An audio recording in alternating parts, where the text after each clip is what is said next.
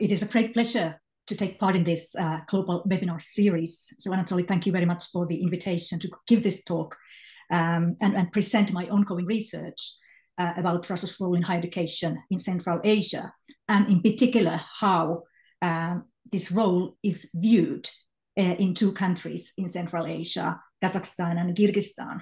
So it's wonderful to have this opportunity to in front of all you there, the virtual audience. Of course, I'm scholars, experts in international higher education.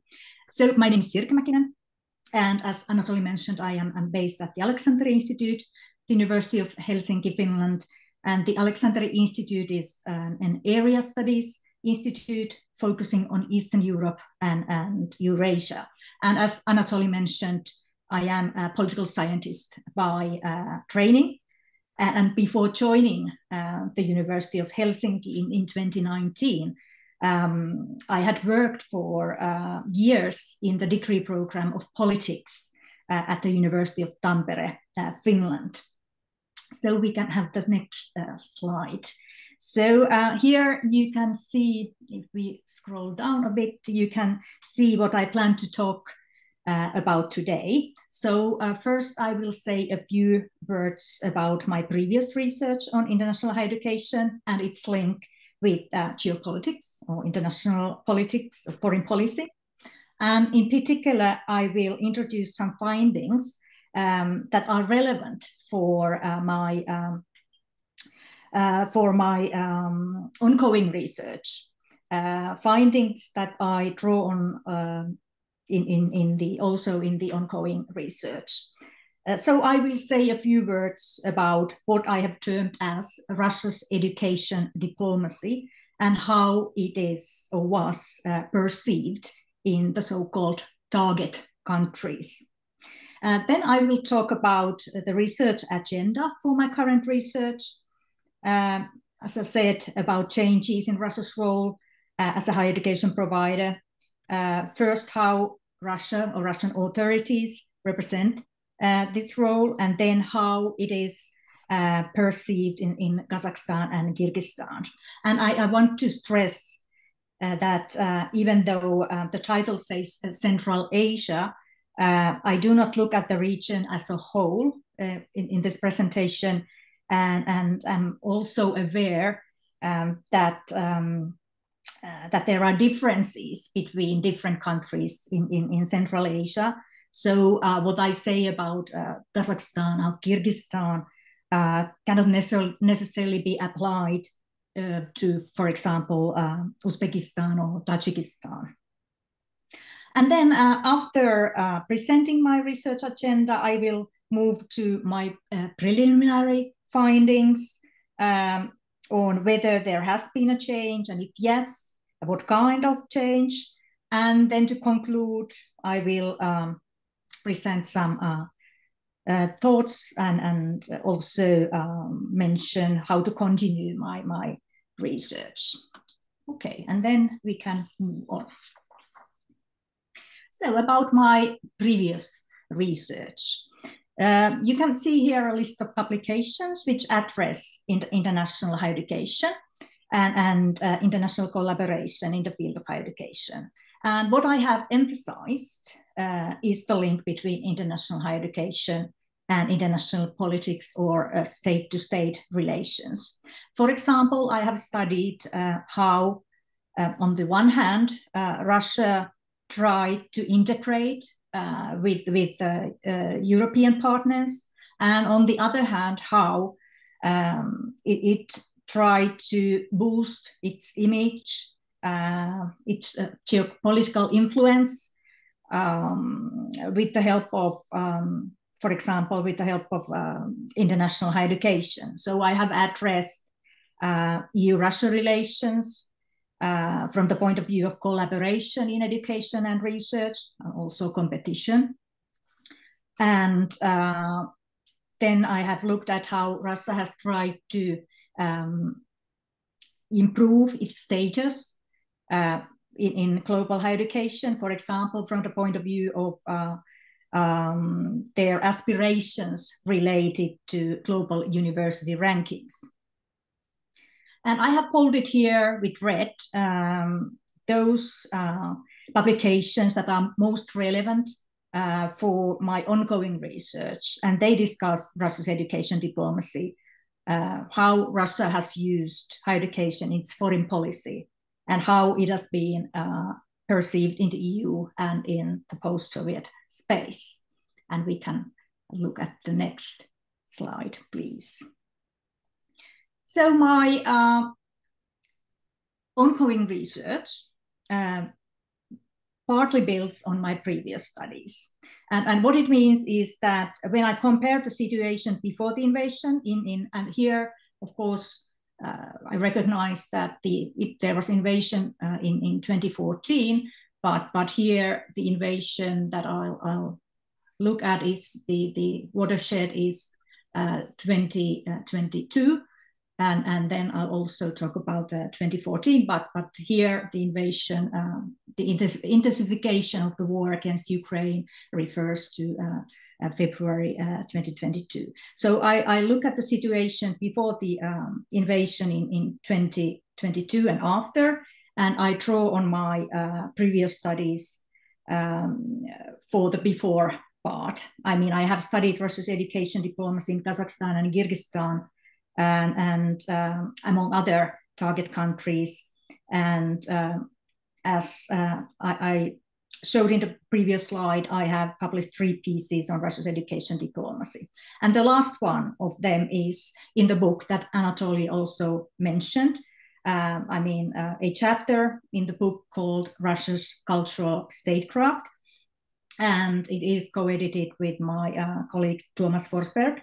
And in this book, we look at different fields of culture as resources or tools of foreign policy and use this notion of cultural statecraft.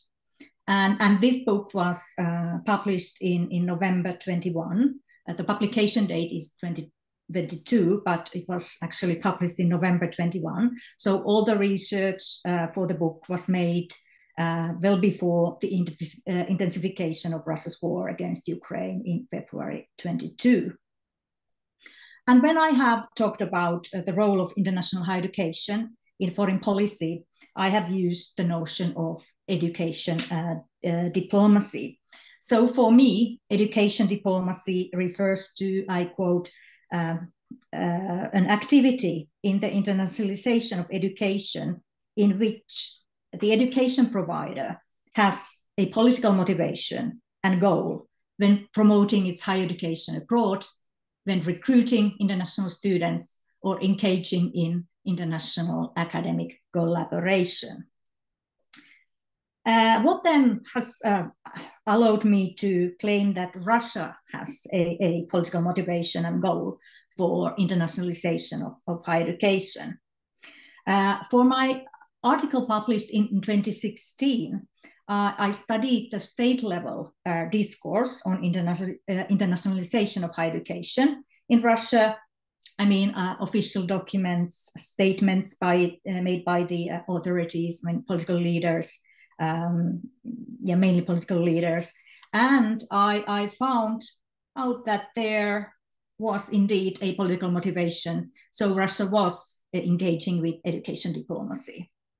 So education diplomacy has to do with socialization of future elites of foreign countries, aspiration to make them friends of your country, to build a long-term connection with them, perhaps making them dependent on your country. Also, definitely, it has to do with the aspiration to improve the image of your country. But of course, it does not mean that this political rationale is the only rationale, but there are other motivations and goals, such as socioeconomic ones. For example, training workforce for your labor market. And then there are, of course, academic rationales, to invite talents, to improve the quality of research and education, to improve your standing in the global rankings, and so on.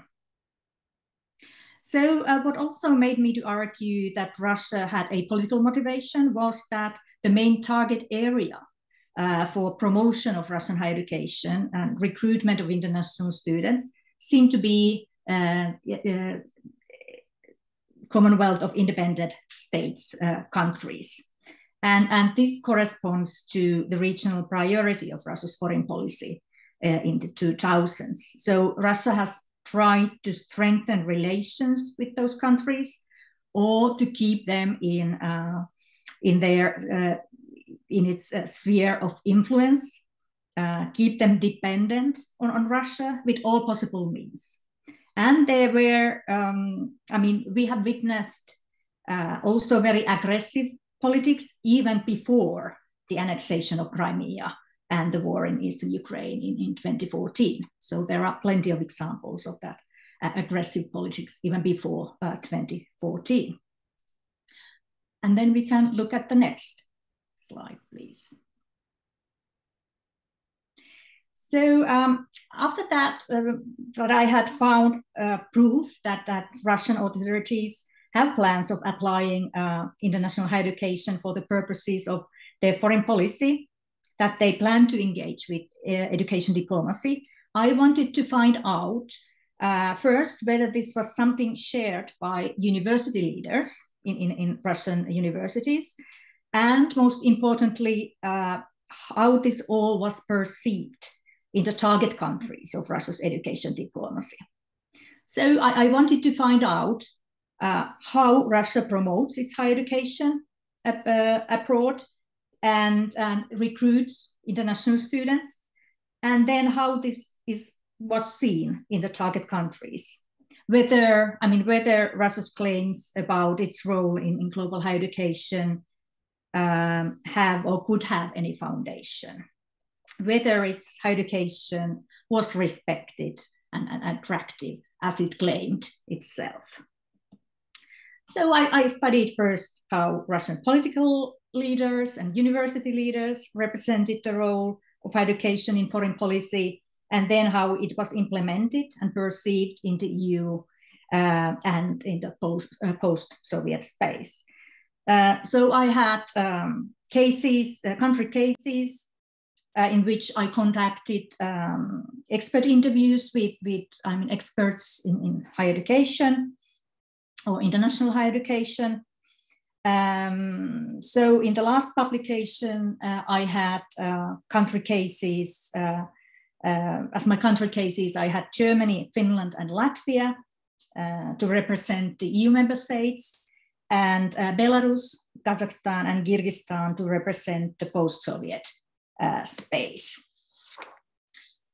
So I conducted semi-structured interviews with education providers in Moscow, vice rectors, deputy vice rectors, deputy deans, heads or deputy heads of Russian university international branch campuses, heads of international office or international affairs departments, and heads of relevant research centers.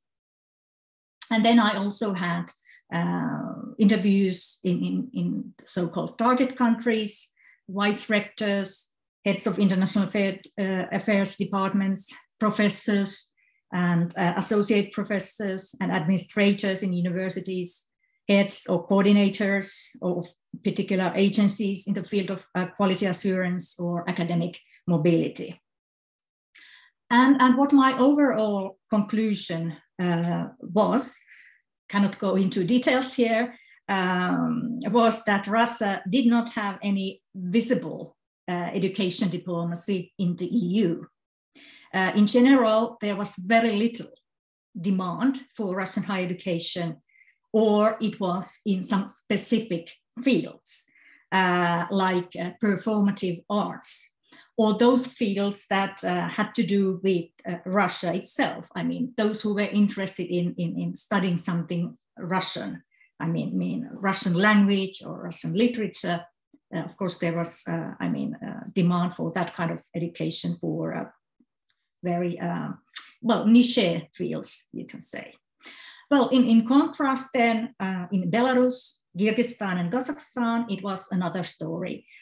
So Russia was a significant education provider, significant actor in their higher education, mainly by recruiting students to their universities, to Russia, but also to joint universities or branch campuses of Russian universities in those countries.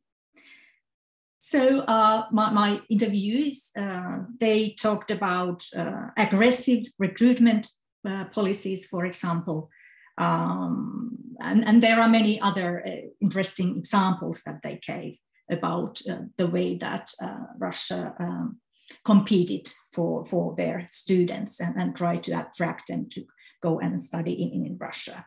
Well, you can read more about that in the book. It is now available in open access. So we can move on to the next slide. So before going to my current research agenda, I wanted to show you a couple of figures. First, about the number of international students. The number was indeed increasing in 2010s, and Russia was and still is among the key education providers worldwide.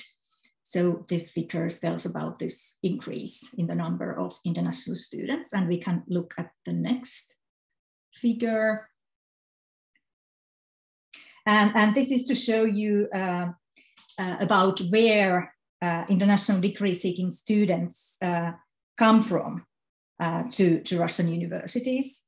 And as we can see here, they mainly come from the Commonwealth of Independent States and also from different countries in Asia. So this is the situation in 2018. So the other regions, countries in other regions are really not that significant if we look at the numbers from where international students to Russia come.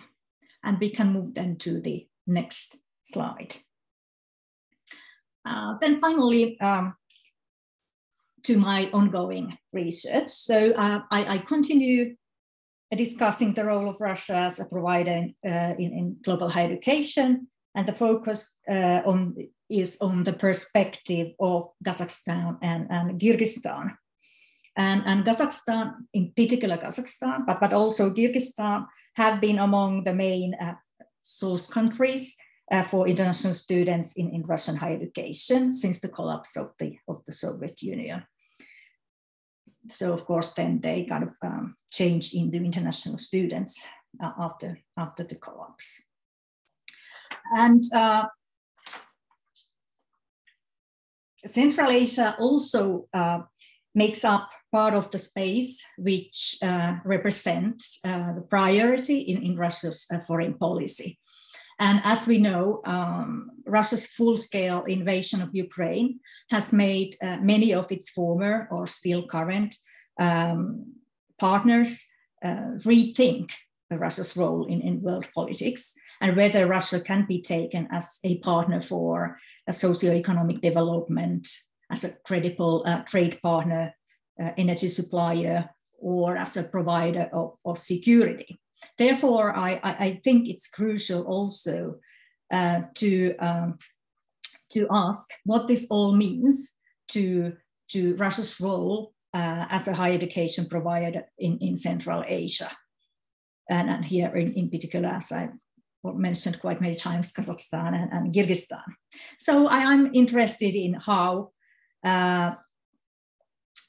if at all, Russia's position or role changed after Russia intensified its war against Ukraine in February 22. So if Russia was an attractive destination for Kazakhstani and Kyrgyzstani students in the 2010s, has this situation changed? And what I plan to find out is whether Russia's own narrative as a global higher education provider has changed after the invasion, how it has been adapted to new circumstances. So I'll look at so-called Russia's view. And then I will look at this from the perspective of Kazakhstan and Kyrgyzstan, how Russia's role is represented, how have the push and pull factors in Kazakhstan and Kyrgyzstan, whether they have changed or whether they will likely to change in the near future. And then I look at the bigger picture, whether and how these are linked with the world political situation, and in particular Russia's aggression against Ukraine. And we can have a look at the next slide. And this change is studied based on the comparison of the findings from the data gathered before and after the invasion in 22. So I'm reflecting here also the findings from my previous studies. And conceptually, my paper will draw on the literature on education diplomacy, as well as the push and pull model on the macro level. And you can see here that my studies based on the expert interviews, those that I conducted for my previous studies in 2017 and 2018, and then fresh interviews gathered in 22 and 23 in Almaty, Astana, and Bishkek, and also online.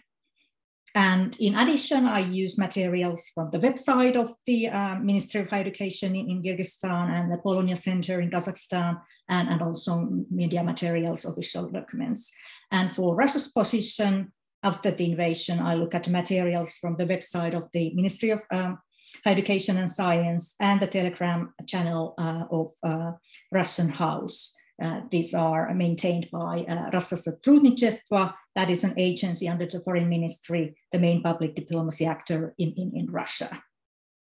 And then as for the relations between these states, I look at previous studies, media materials, and public opinion polls. And then we can have a look at the next slide. Yes, so I will not make a literature review here as part of my presentation, but would still like to mention that I acknowledge that there is a huge amount of studies on internationalization of higher education, of Russian higher education, and some of them also stress political nature or geopolitical nature of Russia's activities in the field. For example, Maya Changcheliani's research and about internationalization of Russian higher education. I'd like to mention, for example, Svetlana Shenderova's work. And there are also studies on higher education in Central Asia, but not that many focusing on external actors in the field of higher education in Central Asia. And I think there has been and still is a research gap. And of course, my interest is broader than just Russia's role. In the future, I plan to study interaction between local and external actors. Several different external actors in higher education in Central Asia. And hopefully I will be able to do that in collaboration with scholars from or based in Central Asia. And we can move on to the next one. I think I'll probably skip this to save some time, but I just say a couple of things. Because as one of my questions in my research agenda is how have the push and pull factors in Kazakhstan and Kyrgyzstan for studies in Russian higher education evolved, if at all. I will also draw on the push and pull model or adapt it to my research. And this model was originally used in migration studies and then applied to study international student flows. And the most cited source perhaps is for the push and pull model is that of Mazarol and Zutar from 2002. And I adapt their model to my own purposes. So what I can say is that, as you will see in the next slide, is that almost all pull factors mentioned by Mazarov and Sultar used to work for the benefit of Russia in Kazakhstan and Kyrgyzstan. And here you can see these factors.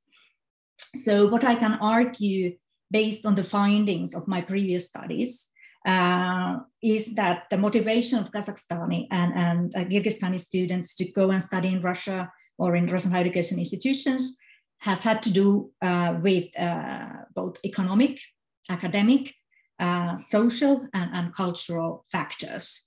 So one of the most important pull factor was economic. I mean that Russian higher education institutions were able to offer free education or education with a low or affordable tuition fees. In addition, Russia's labor market looked attractive compared to the labor market in their home countries.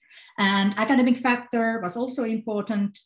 First, that their qualifications were recognized in Russia, I mean 11-year schooling, and there was no need to take the test required by their home countries.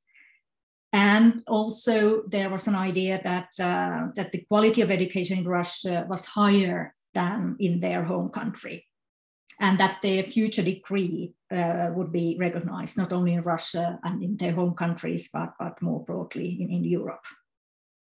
And also the language issue was important. I mean, opportunity to study in Russian for those who did not have skills of English.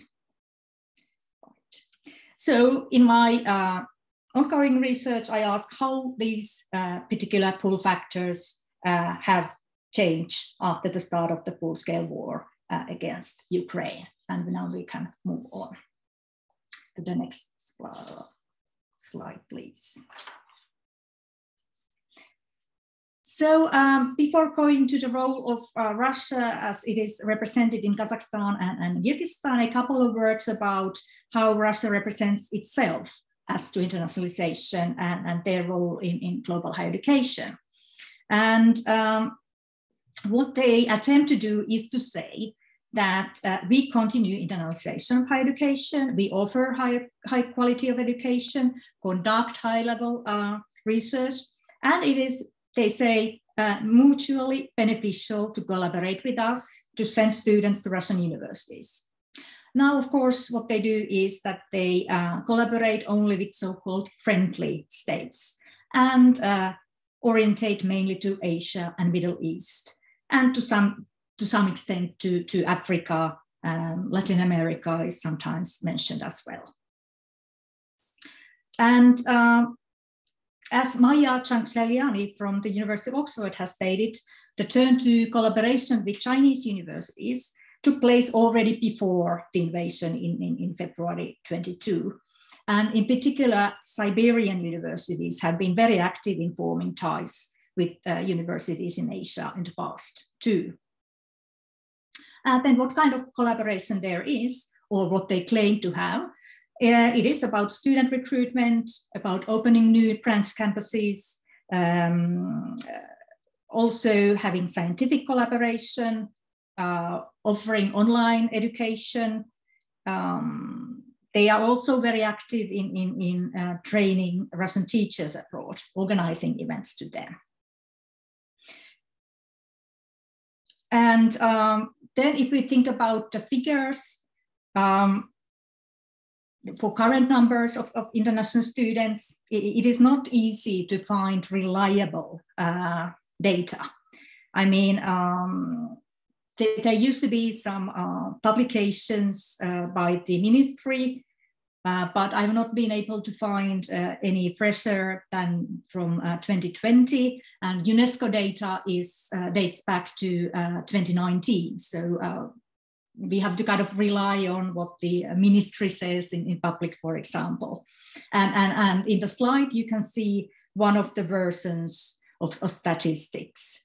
Vedomosti journal, for example, gave slightly different figures than referring to the ministry figures, but more or less the countries are the same. So Kazakhstan, Uzbekistan, China, Turkmenistan, Tajikistan, India would be those sending most international students to Russia.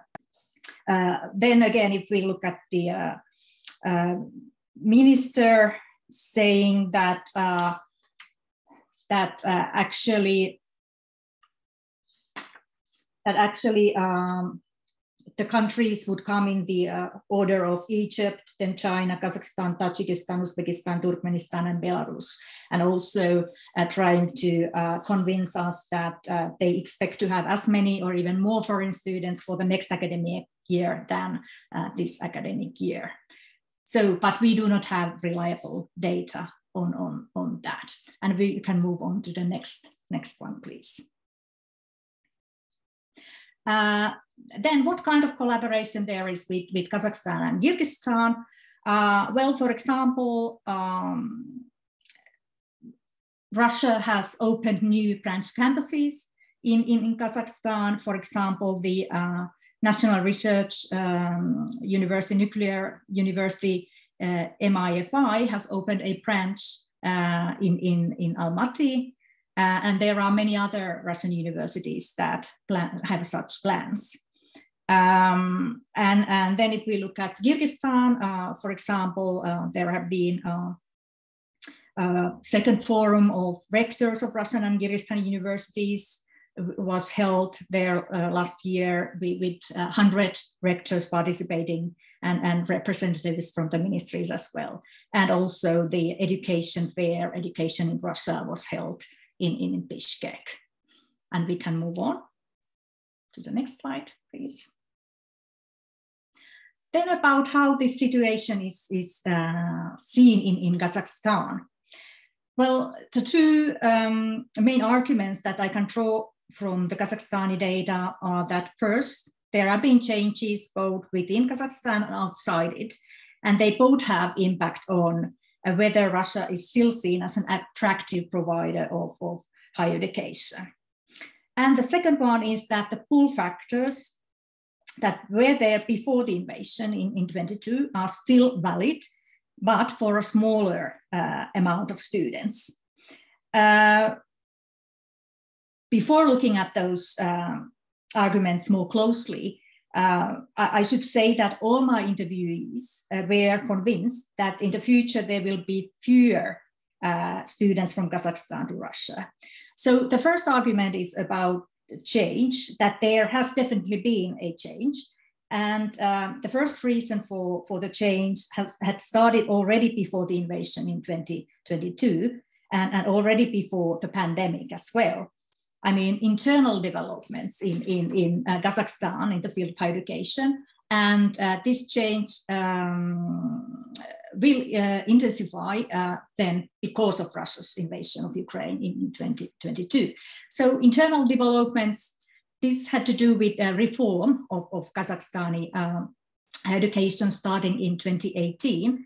And this reform was characterized, for example, as liberalization of higher education. It meant that state universities had more freedom to decide themselves about their curricula and to offer more alternatives to students, I mean, new programs, for example. And there is now also the concept of development of higher education and science for 23-29, and there are more and more goals in the field of internationalization of higher education. So the higher education field has also changed because there are more international branch campuses and dual degrees with foreign universities. So these are the changes that have changed the push factors for Kazakhstani students. So there are fewer push factors, I mean, to leave Kazakhstan and go to study abroad. We can have a look at the next slide. So I wanted to show you a map of Kazakhstan, and this is from the presentation of the minister. And here you can see the plans for new international branch campuses. Marked with blue are those that have already been opened, So 2 Russian ones, and then also branch campus of Arizona State University. And with green, you can see those that should be or have been opened or will be opened this year. So there is a branch campus from the UK, from a UK university, a university from Turkey, Uzbekistan, Korea, Kazakh German university. And then there are also those planned by 2029, marked with orange. So this also tells about the changes as to push factors. And we can move on to the next slide, please. And then if we think about the pull factors, we can see that there are more negative pull factors, or let's call them push away factors or constraining factors. And the most significant of them has to do with security concerns. So Russia is a war-raging country, and this has its effects on security also inside the country. So the interviewees, they referred to the cases of explosions of bombs here and there in Russia, and rhetorically asked how anyone could send their child to a country which is in war. And generally, or general uncertainty is certainly a push away factor. I mean, nobody knows what is happening or what will happen in Russia in the near future. And this is a factor that makes parents to rethink whether it would be a good decision to send their children to Russia. There's also the political factor, I mean, normative position, not accepting the war. This was mentioned, and also the fear of Russia attacking Kazakhstan.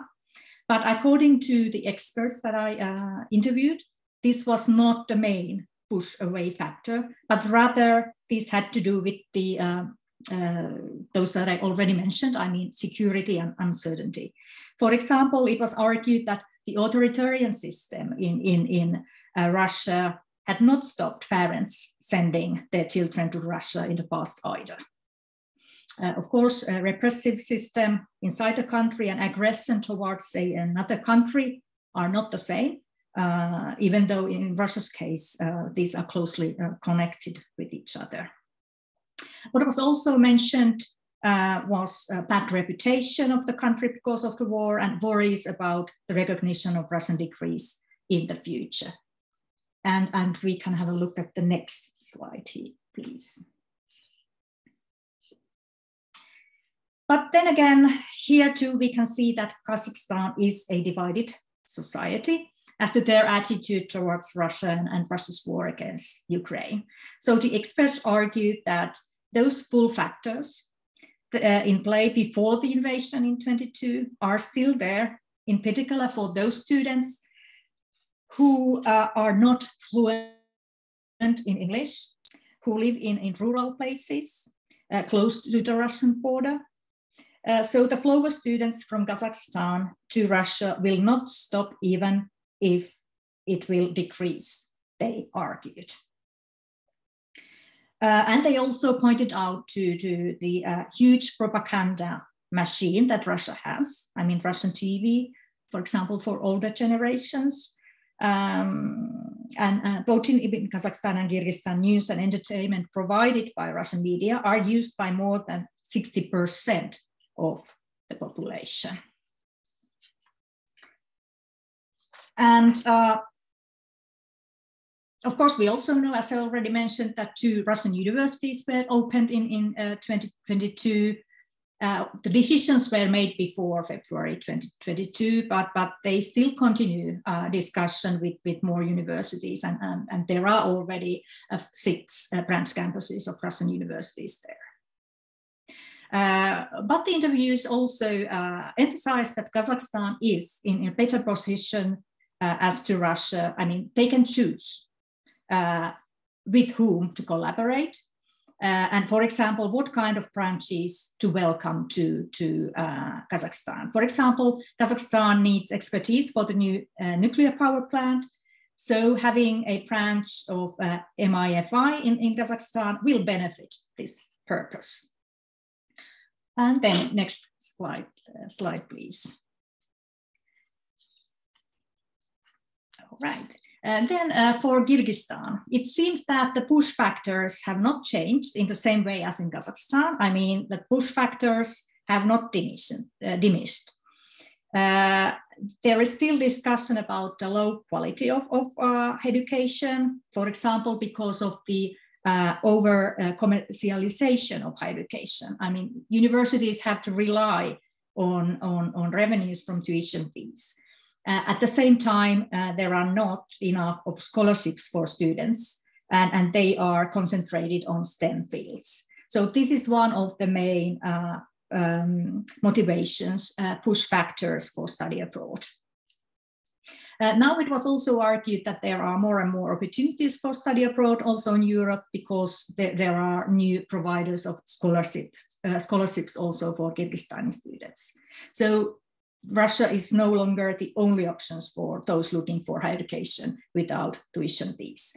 And this will also change in the future when basic education will take 12 years instead of 11 years. And this will give better opportunities to search for a place to study abroad. So Russia will lose this competitive advantage that it has had in the past. And then we can have a look at the next slide. Then if we look at the Russia's pull factors, it seems that the same pull factors are still there. And one which has probably dropped from the list is the citizenship. I mean, that is one of the pull factors used to be that you could acquire the Russian citizenship with all the benefits after you graduate from a Russian university. But now with the war and mobilization, this is, I was assured that this is no longer any pull factor. So one less there. However, just like in Kazakhstan, security concerns and uncertainty were mentioned as those factors that might reduce the willingness to go to Russia for studies. But this was only for minority, the interviewees argued. But one more constraining factor is that in the past, Russia was also seen as an opportunity to have European experience. I mean, Russian universities had many double degrees with European partners, or they had agreements or student exchange. And this was something that also attracted students from Kyrgyzstan. And as there is no this opportunity anymore, then this might diminish interest towards studies in Russian universities.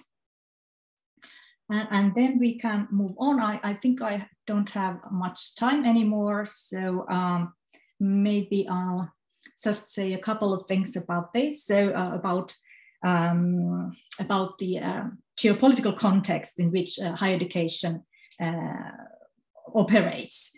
So if we look at the official level of relations between Russia and the two countries, they are rethinking their relationship with Russia and searching for new partners for economic development and security cooperation as well. In particular, I mean, China, Turkey, and the US. I mean, there have been several meetings with representatives of these countries, and this follows their publicly declared multi-vector foreign policy.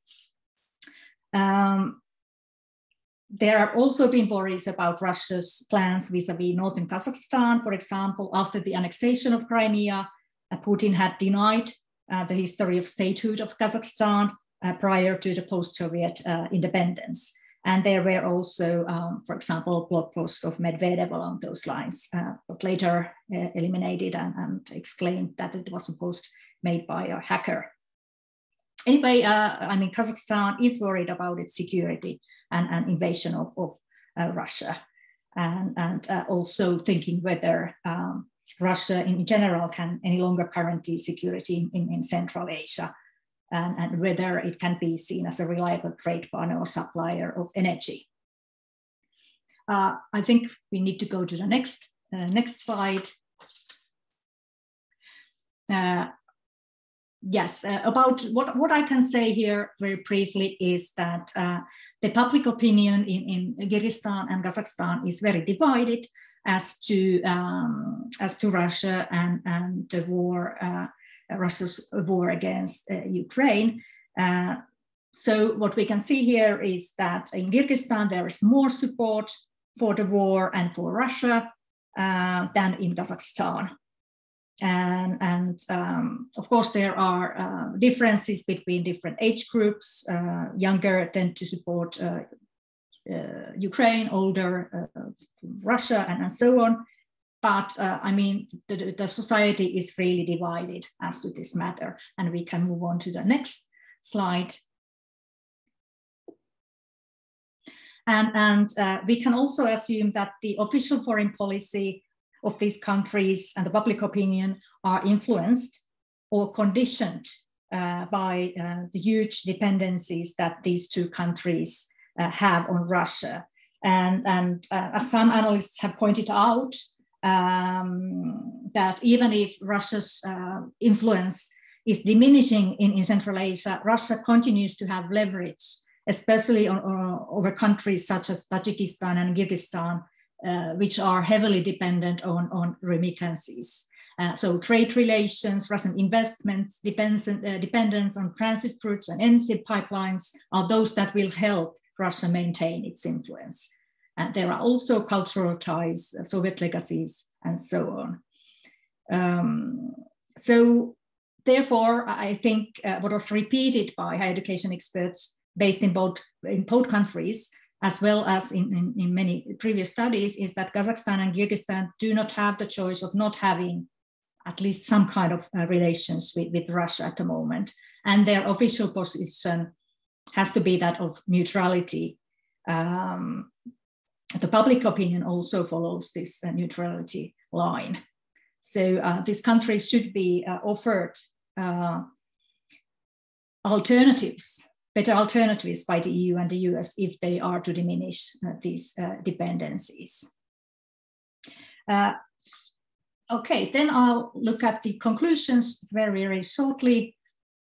The next slide, it will have that one.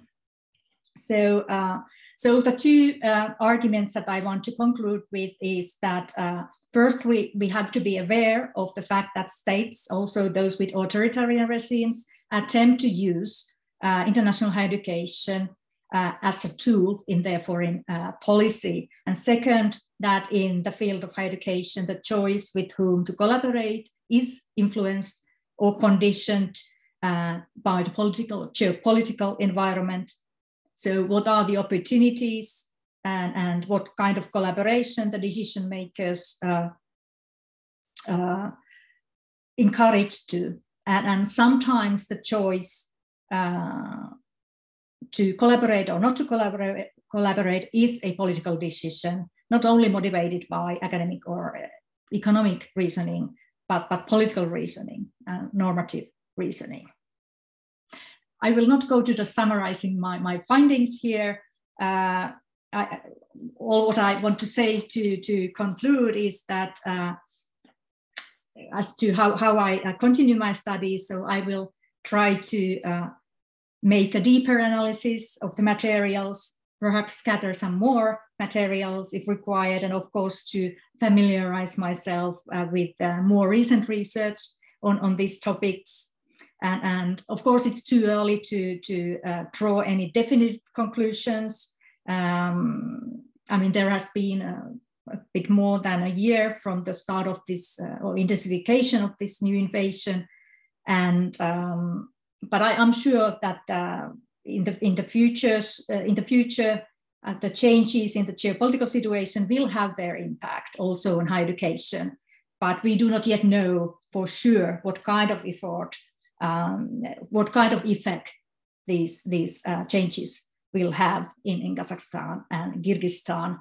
And we can have a look at the next slide where I say that this is a work in progress, and I welcome all questions and comments and any ideas that you might have how to continue this research. So thank you very much for your attention.